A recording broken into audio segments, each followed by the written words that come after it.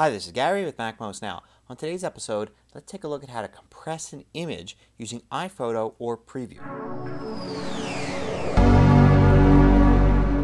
So sometimes you need to take a large image or a photo and compress it so you can send it by email or upload it to a website. Well, you can do that very easily with iPhoto, but if the photo is not in your collection there, you can also use Preview. Let me show you how to do either one.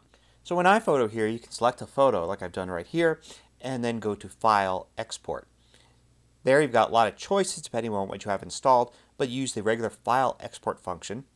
Set it to kind JPEG, which is best for compressing images, and then you set the quality to what you want. So if you want something really small, but still decent enough quality, choose low. Then you want to choose the size because your photo is probably huge, and if you're uploading to a website, you want it to be relatively small. So you can choose here a small, medium, large, or full size. You can also choose custom and choose exactly what you want. So you could say the width, for instance, is 200 pixels wide, or even just the maximum dimension, either vertically or horizontally, is 200 wide. And then you can choose what type of file name to use and export it. So we'll export it here to the desktop, and we're going to end up with, we won't replace that one, we'll create one called compressed, and we'll end up with another file. So here we have both files. We can see that this first one, the original, is 2000 pixels wide. If I get info on it, we can see that its size is a total of 668 or 672K. This one here, 200 by 150, we could see is a total of 8K, actually more like 6K in size. If we use Preview, we can see here's that photo there. It's compressed, it's shrunk a lot on the screen. Here's the full-size version of this one, which you can see is a typical size you may see in a gallery online or just on a web page. So let's do that, but using Preview. So we have the file here.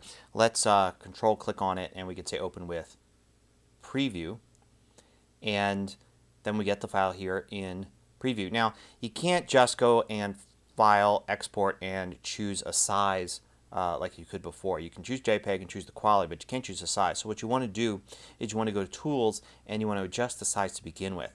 So we can do it here, 200 pixels wide, and it'll change the size there. We'll unlock it.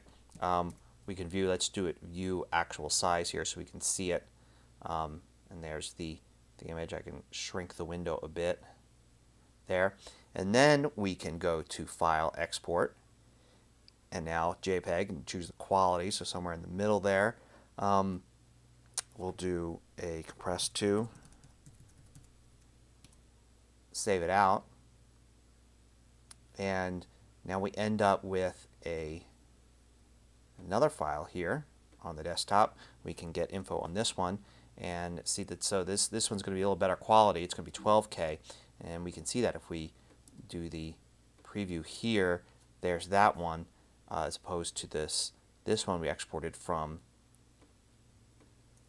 iPhoto. So the difference is that we chose a better, higher compression for this. It's not that a Preview does a better job of it. If we would go back to Preview and choose a even lower quality compression, then we would basically exactly the same thing. So the results are the same. It's just a matter of one being able to do something from inside of iPhoto, and the other one being able to do something with any file.